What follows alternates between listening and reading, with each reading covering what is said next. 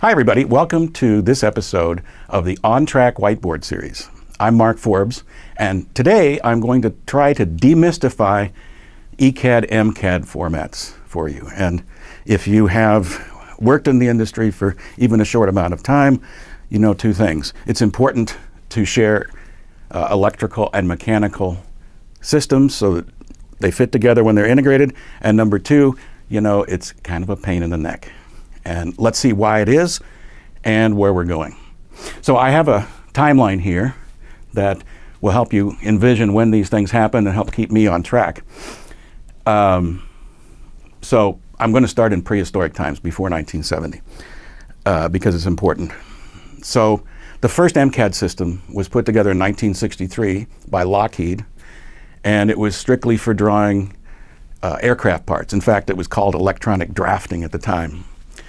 It was really good for the time, and what it did, it made so much sense that Lockheed eventually commercialized the system called CAD, Computer-Aided Design and Manufacturing, and then sold it to other aircraft manufacturers.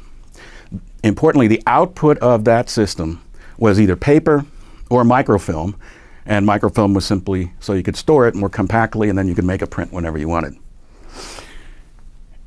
In 1970, several companies were now using CAD, and so the military stepped in and said, let's have a standard interchange format.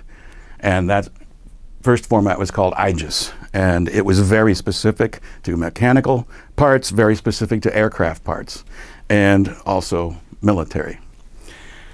So this was not a very compatible format for other systems. And in just a couple of years after IGES came out, the first electronic program came out, and it was basically just a drawing program that allowed you to do schematics. The real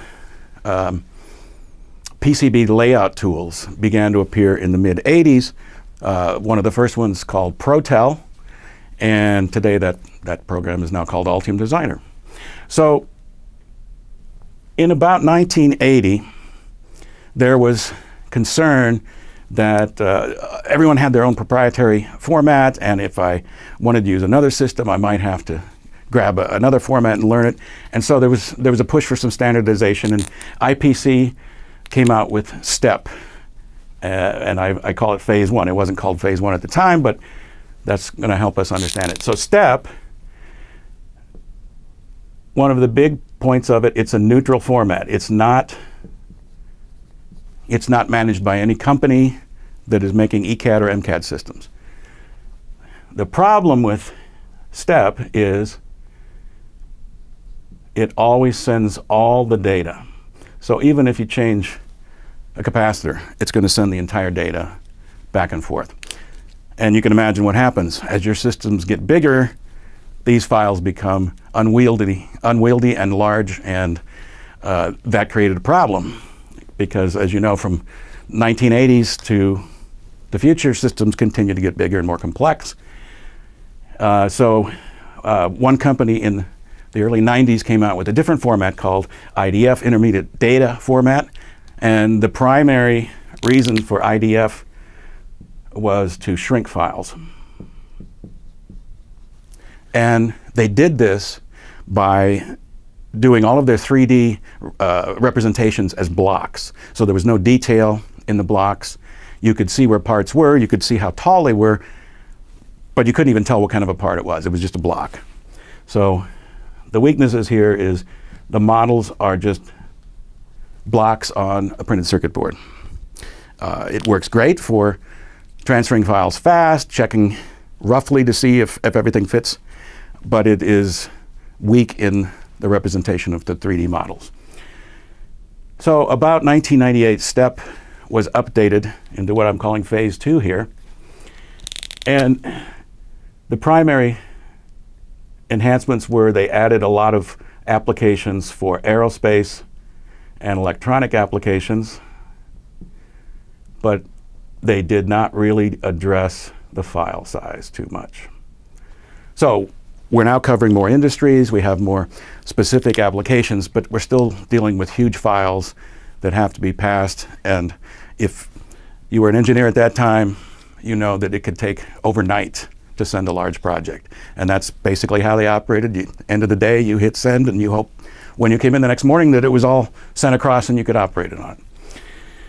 So parasolids were introduced by an MCAD company in about 2008, and the primary goal was to solve the two problems that we had: the file size and better 3D representations. So parasolids, unlike STEP, which I didn't mention here, but STEP models are faces. So it's like gluing cardboard together to make your model. Parasolids use fully solid models.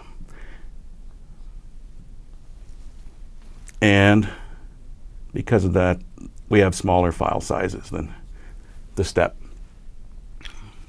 Parasolid is still native to some MCAD tools, and now it's being adopted into a number of ECAD tools, and Altium Designer happens to be one of those. But the solid models correct another problem, which is if you had an error in your data, you might get a 3D model with one of the faces missing, one of the interfaces having errors, and you'd have to resend all that data. With solid models, you can't have that because the model represents the entire part, and they look pretty much like a photograph of the board when you're finished. That's important. So in the last few years, STEP has been updated twice, and phase 3 was significantly aimed at making smaller file sizes.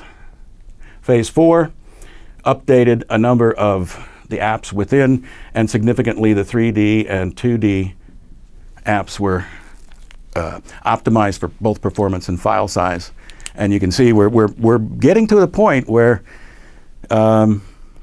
we can just about do this at will in real time and get excellent models. So that's how we've evolved, what the formats do, what the weaknesses might be. And hopefully at this point, I think you have a little bit better understanding of that. And if you found this video interesting, would you share it with your colleagues? Please check the like button as well. And we're always open to new topics. So if you have something that you'd like to see explained a little more deeply than you have seen it, drop us a line and we'll include that in the hopper for the future. Thanks for watching.